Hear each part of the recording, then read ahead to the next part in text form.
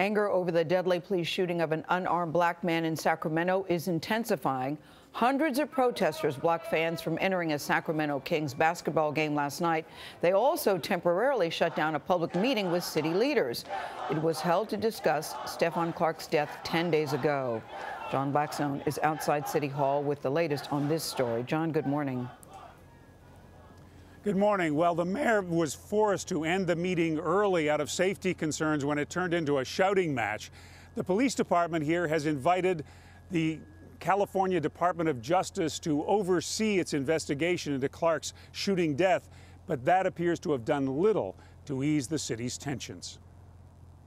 Stephon Clark! Stephon Clark! Stephon Clark led protesters in a chant of his brother Stephon's name just minutes into the Sacramento City Council's public meeting about the 22-year-old's shooting death on March 18th.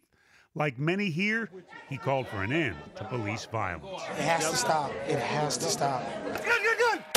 Stephon Clark was shot at 20 times in his grandmother's backyard after police mistook the cell phone he was holding for a gun. Does this look, as you point this to our council, does this look like a gun? The meeting's overflow crowd marched to the NBA arena where the Sacramento Kings were playing. They blocked all entrances for the second time in less than a week. I feel powerful. I feel like we're actually doing something in this community positive. I think we're going to grow from this event, and that's what matters. Sacramento Police Chief Daniel Hahn says his department is continuing its own investigation into the shooting and looking into whether officers acted improperly when they muted the audio on their body cams shortly after shooting Clark.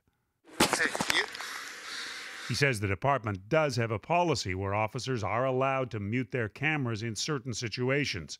Still, regardless of whether they were within policy or not, if you're already somebody in our community that didn't trust the police department, you're probably going to think, well, there's something shady about what they're doing, and that hurts us. Right or wrong, muting it didn't help the situation. It did not, correct. More body cam videos are set to be released. Those were shot by officers who arrived at the scene after the shooting. Now, it's unclear when those will be released or whether they will contain the audio that was muted on the other cameras. Meanwhile, Black Lives Matter has announced that they are planning protests every day through Clark's funeral, which is set for Thursday. Norah? All right, John, thank you so much.